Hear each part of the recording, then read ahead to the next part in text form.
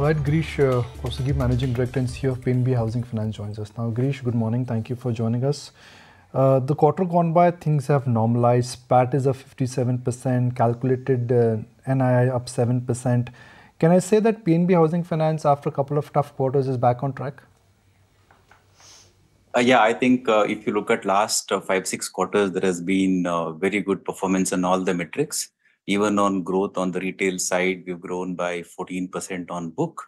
Corporate, it was a conscious call to degrow the book and work on resolution. If you see last year, last March, the NPA was 3.83%. Now we are down to 1.5. I think overall, I can say about 75 to 80% we are back on track.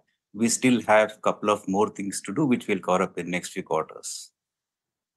Cost of borrowing moved because for any housing finance company, cost of borrowing is the most important yardstick to understand, especially when liquidity conditions are strong.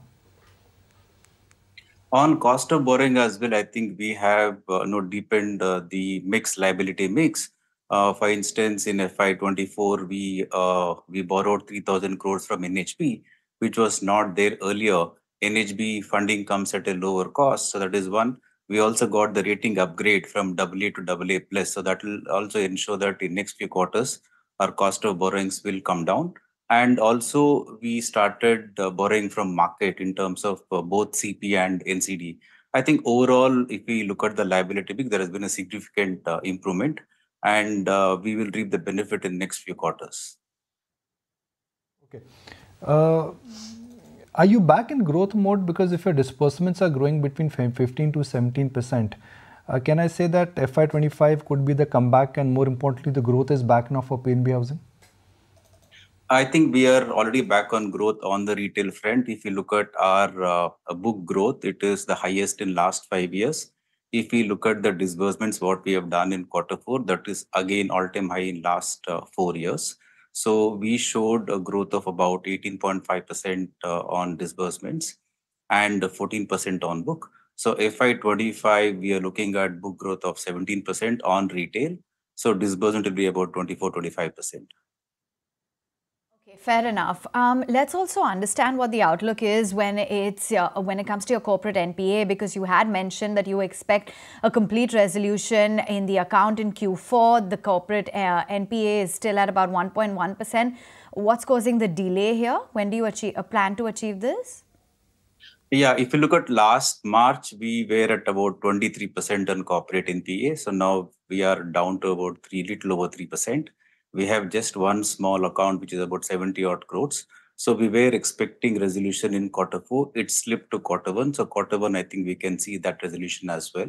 So hopefully we should be able to declare zero NPA on corporate book. And given that the affordable housing vertical, the loan book there surpassed about 1,700 crores in the fourth quarter, can we expect the growth rate to sustain going forward? Do you have any expansion plans here? Yeah, so if we look at the entire affordable book of close to 1,800 crores, which we have built in about 15 months' time, this is from 100 set of branches. So we have added 60 more branches between December to March. So now we have 160 branches, which would start doing affordable business. So this growth is sustainable in the years to come as well. Is it true that one of your deputy MDs was also the head of audit committee and he resigned? And any particular reason he assigned to that? I think that was not in PNB House. Okay. And we don't have a deputy MD. Thanks for that update. And given the fact that you have also seen multiple credit rating upgrades in your instruments recently, do you think that we can expect the cost of funds to decline over the next few quarters? Yeah, we are expecting cost of borrowings to come down in next few quarters. And not just that, we are also moving towards segments which can give us better yields. Last year, we started affordable in a big way. And this year we've launched emerging vertical. So I think FY25, about 40% of incremental sourcing would come in from affordable and emerging vertical. All right. And what about your corporate book as a percentage of the total book? Where does that stand? How much have you been able to run it down by? What kind of target do you have? So today, if you look at the entire portfolio, corporate is 3%.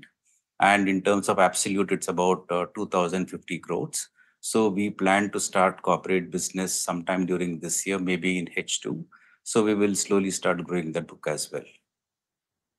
Okay, Girish, great to have you on the show. Thank you so much, as always, for taking the time out and speaking with us. Thank you. Okay, let me now welcome on board Suresh Iyer, the MD and CEO at Can